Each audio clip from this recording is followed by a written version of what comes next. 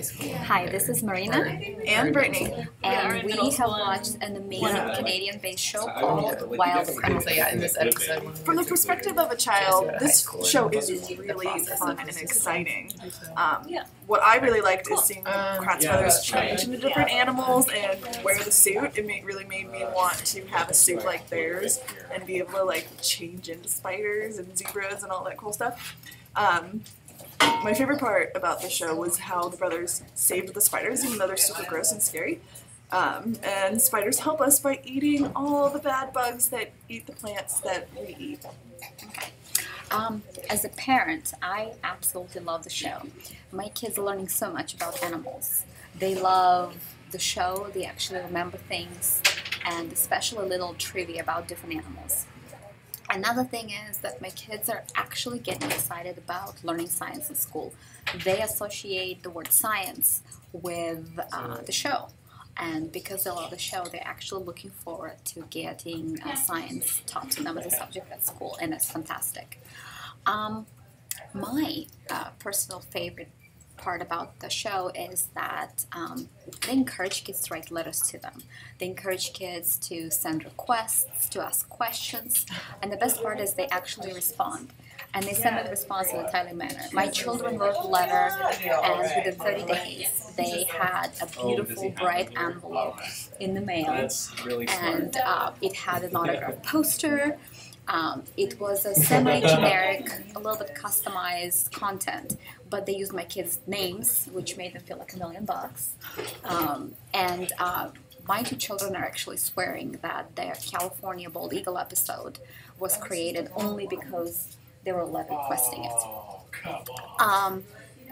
Kids also got some VIP tickets. Can't use it because it's a Toronto-based show, and it was VIP passes to a Toronto Children's Museum of Natural History. But again, it's a really good perk, and it made my kids feel special. They're the age where it's important for them to have role models, and I would rather have them be giant fans of Wild Kratts brothers, someone who loves animals and takes care of animals and gets them excited about science.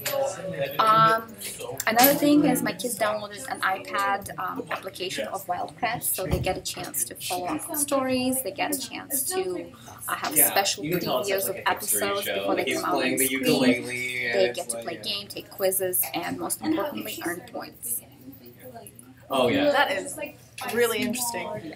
So, from the perspective of a teacher, this one's going to be a little bit like a child development specialist, but focusing more on content. The scientific content focused in the show is amazing. They make sure to engage children so deeply in every aspect of biology and how an animal walks, how it lives, habitats, diversity. It's just amazing. They also focus on curriculum standards as laid out by the National Science Education Standards from the National Academy of Sciences, with benchmarks for science literacy from American Association for the Advancement of Sciences. Wow. Okay. They approve. Of primary importance for this age group is to provide an inquiry-based educational approach. So we want them to ask questions. We want them to wonder. We want them to explore for themselves. And that's what the show provides. The process of... Yeah, it's... I lost my train of thought. Okay, my girlfriend and I all the time. Just like, it's so... Inquiry-based education. Okay.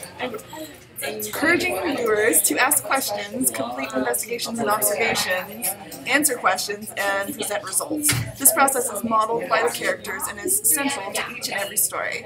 The fact that our successful heroes use an inquiry-based approach to life and learning and our perpetual successful villains does not send a clear message that to children about the inherent value of critical thinking skills.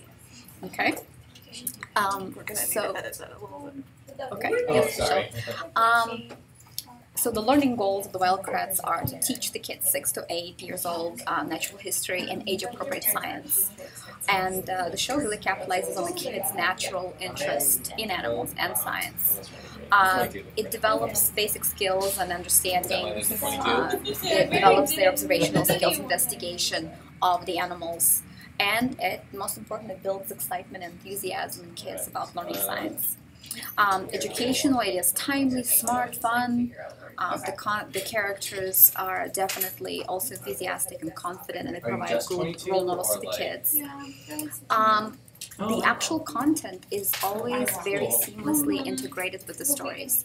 So the kids learn about the world, the science, through animals, and the characters. And whether they're exploring some type of turtle or an eagle or a gross spider, they learn concepts there. For instance, why would worms come out from their underground home when it rains? Kids learn that in a very fun and interactive manner.